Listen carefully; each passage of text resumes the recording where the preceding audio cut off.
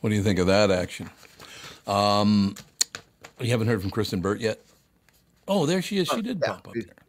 We got her. There you are. I've been here for like 5 minutes. Why not? Ahead of your last segment. I didn't have that knowledge. What a nice guy Jesse Cove is. Did you listen to the interview? I literally caught it as he was like, goodbye, thank you. Oh, you did? Okay. Do you know him at all? Martin Cove, obviously his father. But Jesse, what a straight ahead. Because once in a while, and I know, Kristyn, you've been through this. I should mention this. Kristyn Burtt Entertainment News brought to you by North American Banking Company. Go to nabankco.com to learn more. Member FDIC, equal housing lender. But you, in your career, have many times, I'm sure, interviewed people who would be the son of or the daughter of or whatever, and they have this attitude like, well, let's see. My father was a very, very popular big shot, so I think I'll be a prick to everyone. Sometimes they don't want to talk about their parents at all because the Nepo baby label just it's a struggle for them. And I understand, like, so many doors open for them in their career, but at the same time, once the doors are open, they're fighting those open doors the whole time. So it's really a challenge. But I just want to say I covered Martin Cove during Dancing with the Stars. He did it a couple seasons ago. But I have to say I'm a huge Cobra Kai fan. So he couldn't really dance, but he was so sweet and was up for the challenge, even if, he didn't really learn how to waltz. But are they going to come back with the 6th season, or is it a 7th season? I know they have There's more one season, final season remaining. That's right. And it's the 6th season, I think. 6th, yeah. I think that's right, yeah. Catherine and I watched that show, too, and I'm kind of shocked that I watched that show because I don't usually like karate shows with high schoolers and that kind of thing. You guys ever watch that show, Cobra Kai? I'm obsessed. I was kind of in the same boat as you, Tom. I was like, I saw the movie. I don't think I need to see a TV show, but hearing the reviews of it might be something I want to check out. Yeah, I've heard nothing but good stuff. Like that's, it seems like one of those they're making it just for the sake of like the name recognition and the Karate Kid. Let's cash in while we can. Right. But I've heard nothing but good stuff, so I need to check it out. The writing is smart, and if you've watched, I would highly suggest at least watching the first Karate Kid if you haven't watched it before, or refresh yourself. You just need the first movie's fine, and then you just go into it because there's some nostalgia things, some callbacks, and things like that. But what really got me is the stunt work is astonishing on this. I am not an action person at all, and it is beautiful to watch. They really showcase karate in a wonderful way. Yeah, no question about it. It is a good show. But no, I was I'll move on. I know I'm dwelling a little bit, but Jesse Cove, he really impressed me because once in a while, because his dad does have an edge to him. He's a very nice guy, but he does have an edge, right? Definitely on camera. His characters always are the villain, but he's a very nice guy in person. See that? I believe that 100% after talking to his son, because his son's a great guy. First time I ever talked to him. Really, really decent person. I was just telling these guys about Bass Reeves. Catherine and I finished the series. Have you seen it, Kristyn?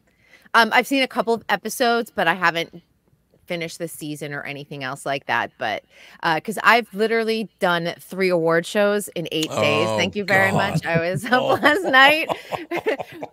I wrote 11 articles yesterday, so if I look a little tired today, you don't. You look great. Or if I have carpal tunnel syndrome, y'all know why.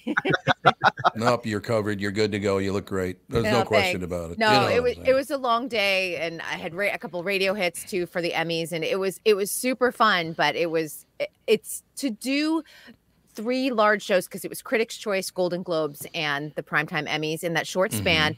Obviously, the Primetime Emmys were from 2023, left over from the strike. So we'll have another Primetime Emmys in 8 months. So we'll be back here very soon. You'll be tired again. We'll be tired again. But just it's really unusual. But some of the stars that had to attend all 3 shows, you could tell there was a little bit of fatigue last night. What do you think of the Emmy choices on Succession? There were 3 shows that won, and that's pretty much it. It was Succession, it was The Bear, and it was Beef. So those are the shows that Hollywood sort of like crowned for 2023. I loved all 3 shows, to be honest. I thought the wins were all justified, including Succession. And I want to say that was probably the best Emmys we have seen in a decade. Because it was the 75th anniversary. Did you watch, Tom? You watched the show last night? Yeah. You never watch your work. Is anyone else shocked like me? Never. What I thought, I was like, I must have heard him wrong because I think he said right. yes. That's why I doubled back. Wait, I doubled back. You know why though? I watched it because I'm a big fan of Succession. Plus, I have I like all three shows, to tell you the truth.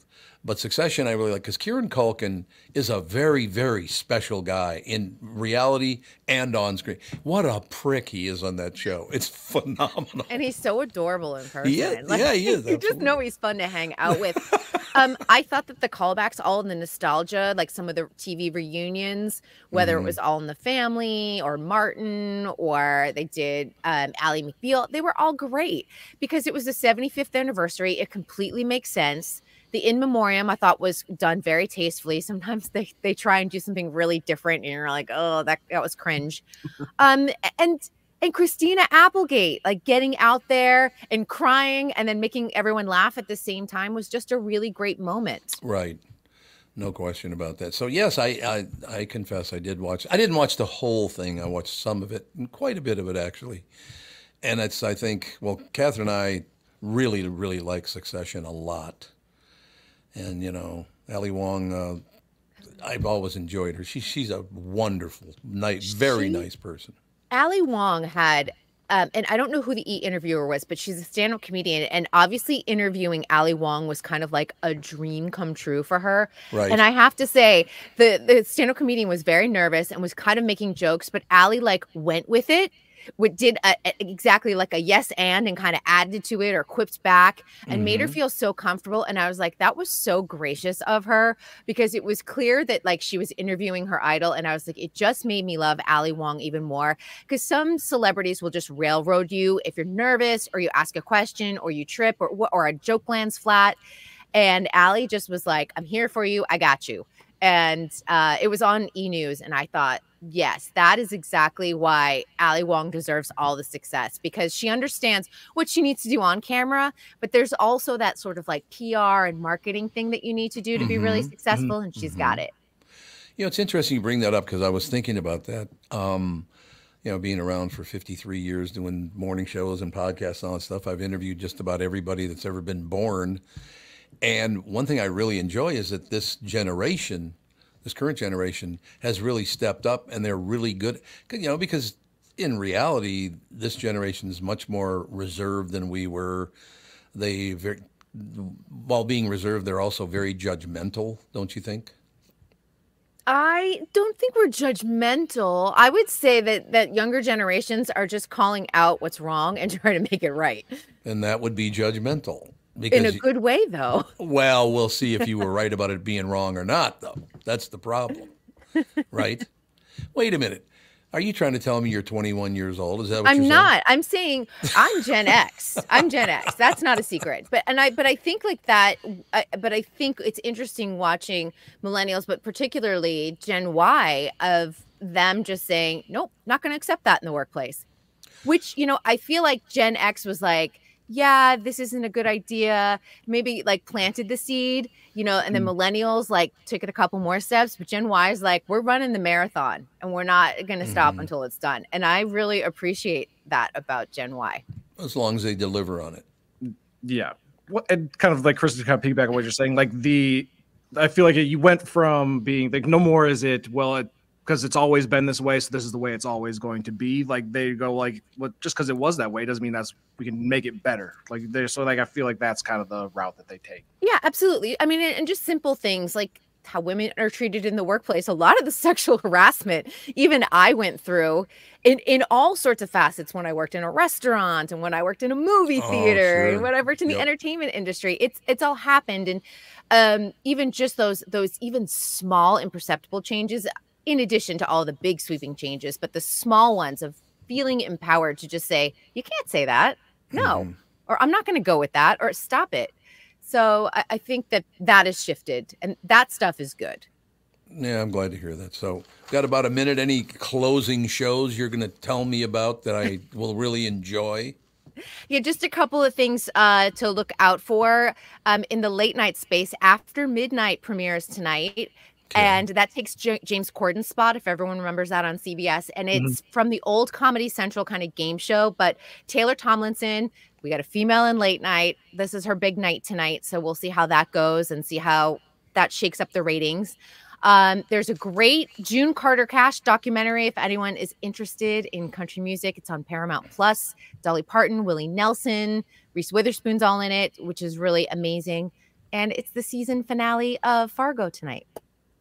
The season finale. We actually just finished season 4, which was phenomenal, and we're going to start season 5 now, and the last one's on tonight, huh? Yeah, for season 5. So perfect for you because now you can just dive into the whole season and not have to worry about waiting for another episode. That's exactly right. But I tell you what, that show, those boys are from Minnesota, the Coen brothers, from Minnesota, and I've pretty much enjoyed everything they've ever done. They're really, really good. They're so talented. They're dark humor. They do dark humor in such a way that you're like, I'm not upset that I just laughed at something that was so horrific. Yeah, there's a good way to put it. People in a wood chipper, no big deal.